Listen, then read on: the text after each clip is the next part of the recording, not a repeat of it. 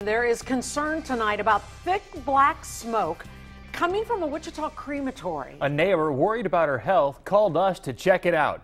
KAKE's Monica Castro has been investigating. Monica?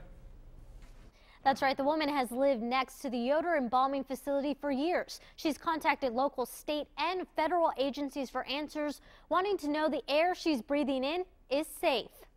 In this video, thick black smoke floods out of the Yoder embalming facility. This is video shot by Crystal Gordon, who lives just next door. It makes me very upset that I'm breathing the smoke off of people being cremated.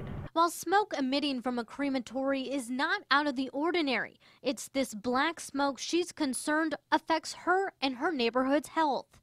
The big black smoke, very upsetting, but also the smell, because there's a horrible smell that goes with it. I contacted Yoder Embalming.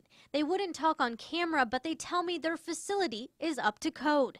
The Kansas State Board of Mortuary Arts tell me they inspect crematories like Yoder Embalming about twice a year.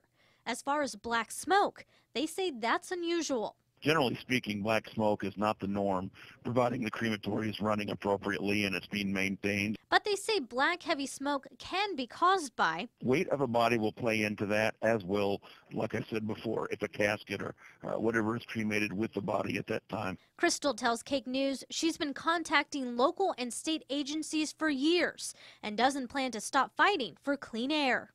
No, I'm not moving. I will not be moved. There's no reason for me to move. I want my home. According to the state agency that regulates crematories, there is very little, if any, reason to worry about the normal smoke you would breathe next to a crematory.